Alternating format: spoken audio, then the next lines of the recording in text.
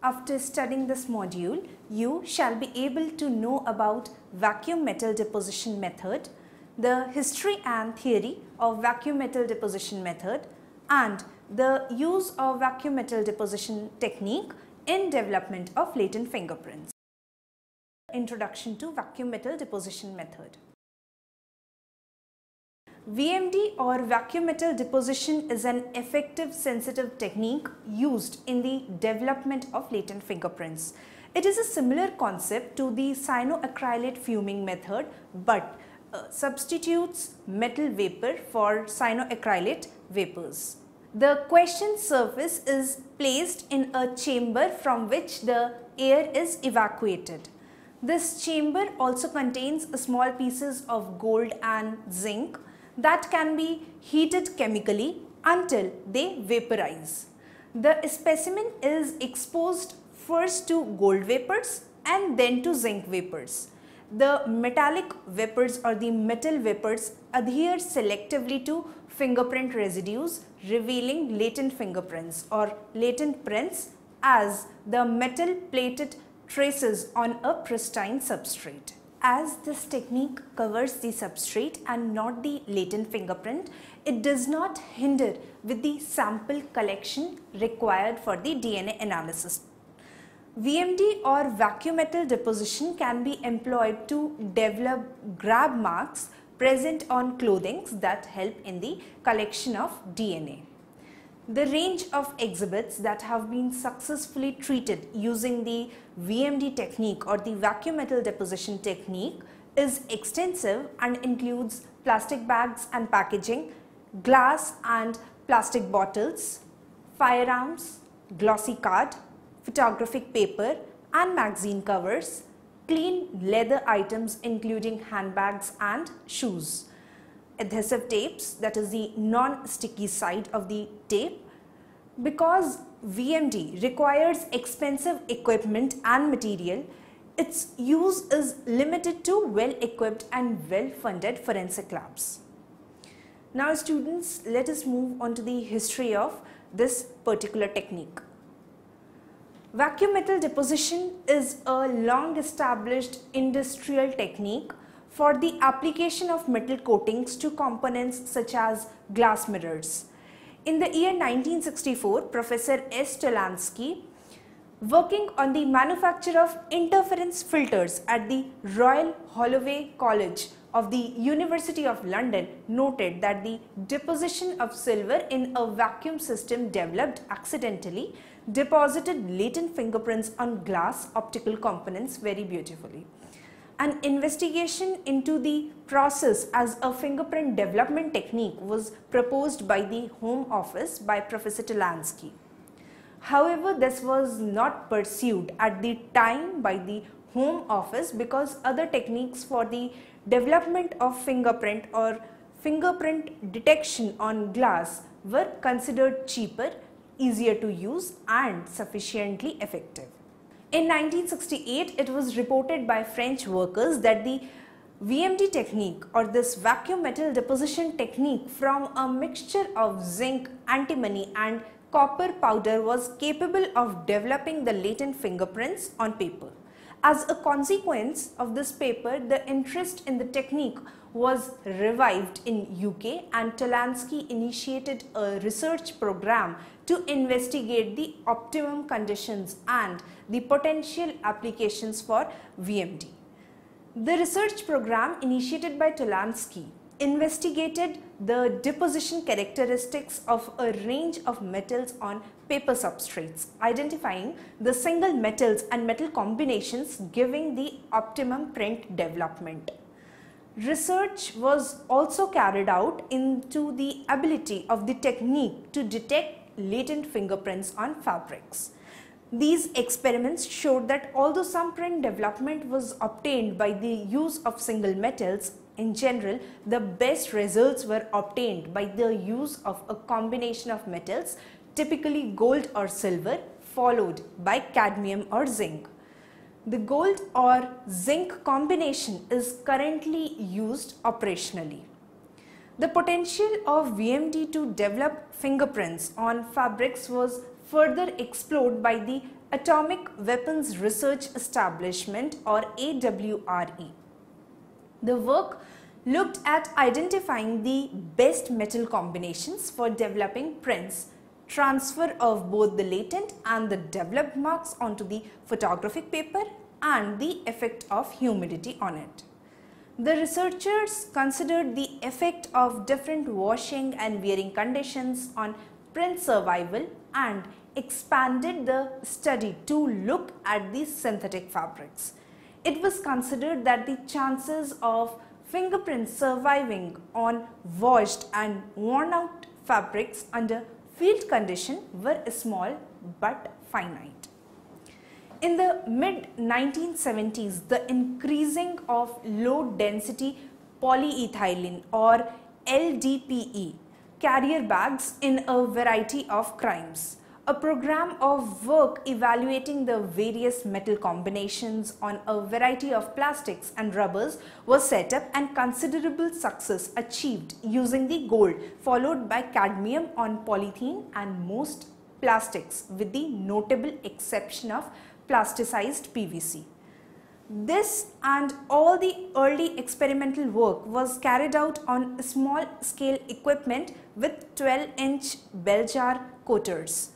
Silver cadmium combinations gave slightly poorer results than the gold cadmium, with copper cadmium less good. Gold followed by zinc deposition was known to give similar results to gold cadmium, although deposition of zinc is slower and more difficult. The decision was made to switch to gold zinc for all operational police systems, as the maximum exposure limits for zinc were many times higher and there was no likelihood of being exceeded in operational use. In particular, the VMD was shown experimentally and operationally to develop fingerprints that had been exposed to extended water immersion, something that no other technique at that time, that is late 1970s and early of 1980s, could cope with. Now we will study about the theory behind the vacuum metal deposition technique. The technique of vacuum metal deposition method for fingerprints is based on the fact that the metal combinations are postulated to work well due to the condensation characteristics of zinc and cadmium. These metals will not condense on grease such as that found in the fingerprint residues, even when these substrates are only present as a monolayer. However, zinc will deposit on small nuclei of metal, and this is the reason that gold or silver deposition is carried out first. Gold and silver can be deposited over the entire surface and they begin to form nuclei, the morphology of which depends on the nature of the surface you have taken. That is, also the surface characteristics are being considered, such as the surface energy, the chemical species present on it. They are being deposited on. The resultant gold coating is very thin, that is several nanometers only, and is discontinuous. However, in the regions coated with the fatty residues of the latent fingerprint, the gold diffuses into the fat, and hence there are no gold nuclei close to that particular surface. As a consequence, when zinc is subsequently deposited, it will condense on the regions of gold nuclei, that is the background substrate, but not on the regions of the fatty deposit, that is the fingerprint ridges or the fingerprint residues. Tests carried out to determine which components of the latent fingerprints were most likely to be responsible for inhibiting the metal deposition identified several substances, including the stearic acid, palmitic acid, cholesterol oleate, glycerol trioleate, and amino acids L-arginine monohydrochloride, L-leucine, and DL-threonine. Most of these substances are non-water soluble or long chain fats or acids with low vapor pressure, which determines their stability and non-migration over the surface during the process of VMT. These findings were in accordance with the observations that had been made earlier to that of the VMD, and which was capable of developing prints on substrates exposed to wet environments, many of these substances being insoluble in water. It is now recognized that the gold or zinc VMD process does not work well or at all on substrates that are heavily plasticized. Example, the cling film, plasticized substrates, dispersed gold nuclei, that is a small, densely packed gold nuclei, thick zinc deposit on large nuclei, thinner zinc deposit on small nuclei, dried fingerprint residues and PVC, or the surface release films on contamination. This is attributed to the fact that gold nuclei diffuses into the surface layer of the substrate as well as on the fingerprint deposits, with the result that there are no nuclei on the surface of zinc to deposit on. Now we will study about the role of gold and zinc in this particular technique, that is the vacuum metal deposition method or technique. The role of gold in the VMT process is to act as the primer for subsequent zinc deposition. Gold is not selective in that it will deposit across the entire surface of the exhibit, but the size and dispersion of the gold nuclei formed will be determined by the nature of the surface, that is the chemistry, roughness, etc. As there is usually a sufficient difference between the nuclei formed in the regions of the fingerprint ridges and the background for the print to be delineated during the subsequent zinc deposition, gold is also used as the initial deposition metal because it is inert and does not react with the fingerprint residues or the atmospheric pollutants. The low deposition pressure is used so that gold can be deposited directly onto the surface without colliding with a significant number of molecules in the chamber, giving an even coating. The role of zinc in the process is to delineate the fingerprint, primarily by the difference between the growth rate of zinc on the fingerprint ridges or the residues and by the growth rate on the background also. Zinc is highly effective for this purpose because it easily re-evaporates from the surface unless there is a suitable nucleation site present. Thus, the gold nuclei formed controls the way in which the zinc layers subsequently form. The evaporation pressure used for zinc is higher than that of the gold, and this will allow the user more control over the zinc deposition process.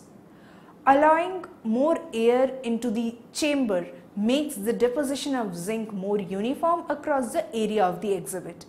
It was thought that the additional air molecules present in the chamber would reduce the kinetic energy of zinc atoms, and as they reach the surface, and they could increase development rate, but this has never been proven. Now we will study about the VMD instrumentation and its working.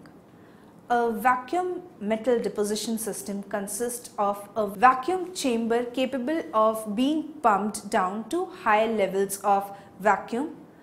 Then next is filaments for deposition of gold and zinc, and a viewing window so that the deposition of zinc can be monitored. The chamber may also contain a cold finger chilled to low temperature so as to aid the condensation of contaminants and to reduce the pump down times. Articles to be coated are attached to the perimeter of the vacuum chamber above the coating filaments. The filaments used for deposition of gold and zinc are typically formed from thin sheets of molybdenum. The gold filament usually consists of a shallow dimple in a thin strip of molybdenum. This is because the quantity of gold used is very small, that is approximately 2 to 3 milligrams, and it is important that all the gold reaches the substrate. If deeper containers are used, shadowing may occur and not all regions of the article may be coated. Gold deposition takes place when the chamber has reached a pressure of 3 into 10 to the power minus 4 millibars or lower, and the current to the filament is increased until the filament reaches a yellow or white heat zone. Deposition of the gold should be complete within 10 seconds, but if any residue is observed on the filament as a current is reduced, the temperature should be increased again until all the gold has been evaporated. Once the gold deposition is complete, the pressure in the chamber is again increased to approximately 5 into 10 to the power minus 4 millibars, and the current to the zinc deposition filament is turned on.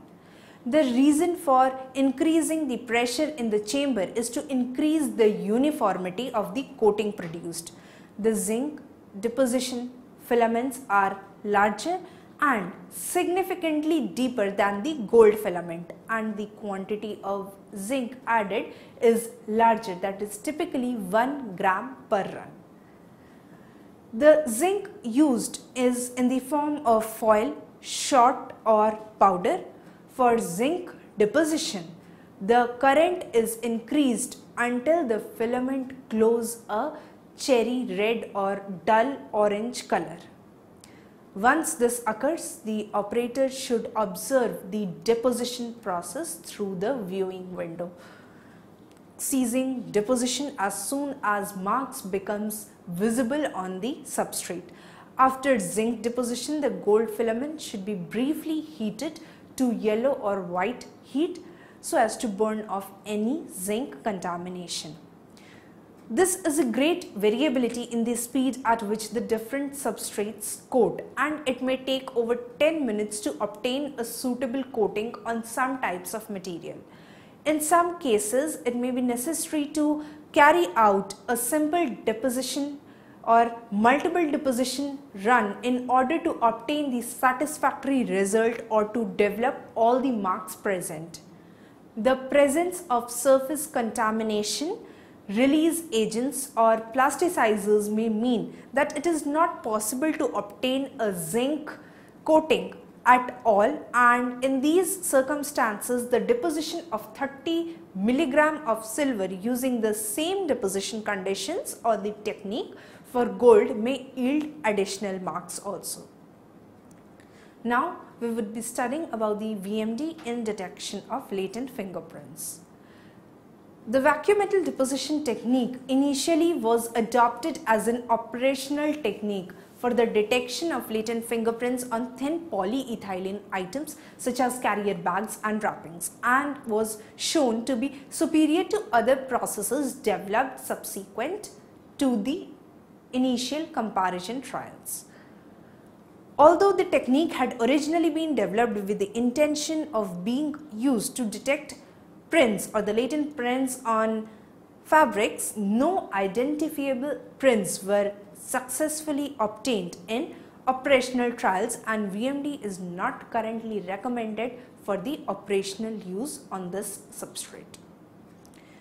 VMD has now been used operationally for many years and has been shown to be an effective technique for a wider range of materials than polyethylene. It is evident that there is much overlap between the types of articles that can be treated with VMD and those that are treated using cyanoacrylate fuming. In many cases, the deciding factor as to which technique is to be used is whether the article has been wetted, because VMD remains effective on wetted items whereas cyanoacrylate fuming does not. In practice, it is possible to use the two processes in sequence also, and more marks may be deleted in this way because the two processes work on different fingerprint constituents. Metal evaporation of gold, zinc, silver, sterling silver, copper, tin, aluminium and other metals makes a noticeable difference in developing the latent prints when the substrate has been processed with the correct metal. When evidence is not processed with the correct metal, the latent prints may appear to be faint or invisible. It is essential to test the substrate with all the metals in order to get the best results or the best prints. It is best practice to keep a log of the substrate types with the compatible metals. That will provide a reliable result when you are carrying out this particular technique. As for any type of evidence that is chemically processed for latent prints, there are tests done to be sure so as that the process is the best method. Several other materials have been investigated in the VMD process, including the metal combination, single metals and organic materials. Initially, the gold or cadmium combination was selected as the optimum process, with cadmium giving better results than zinc when used as the second metal. It is also easier to produce coatings using cadmium. But however, cadmium is very toxic and its use is no longer recommended on health and safety grounds.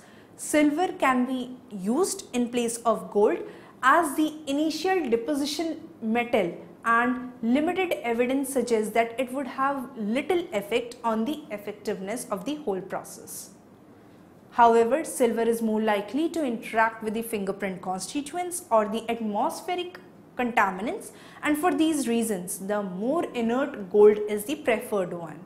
But when silver is used in case of gold or zinc for the plasticized materials and for materials with surface layers of contaminant, as has been stated in the Philipson and Blee 2007 papers, this silver VMD technique is thought to work because silver, like gold, deposits uniformly across the surface.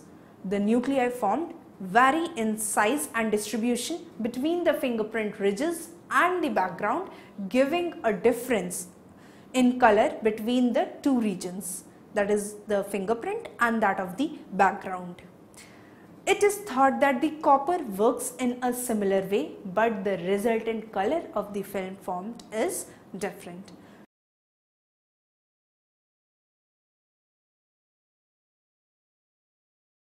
Let us summarize this module.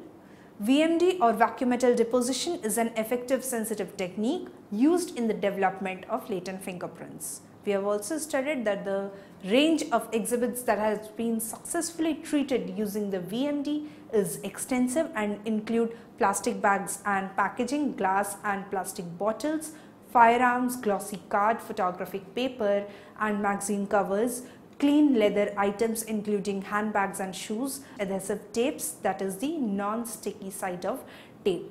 The technique of vacuum metal deposition method for fingerprint is based on the fact that the metal combinations are postulated to work well, that is due to the condensation characteristics of zinc and as well as cadmium. The role of gold in the VMD process is to act as the primer for subsequent zinc deposition. The role of zinc in this process is to delineate the fingerprint primarily by the difference between the growth rate of zinc on the fingerprint ridges and the growth rate on the background part. A vacuum metal deposition system consists of a vacuum chamber capable of being pumped down to high levels of vacuum, filaments for deposition of gold and zinc, and a viewing window so that the deposition of zinc can be monitored. VMD has now been used operationally for many years and has been shown to be an effective technique for a wider range of materials than polyethylene. Several other materials have been investigated in the VMD technique or process, including the metal combinations, single metals and organic materials.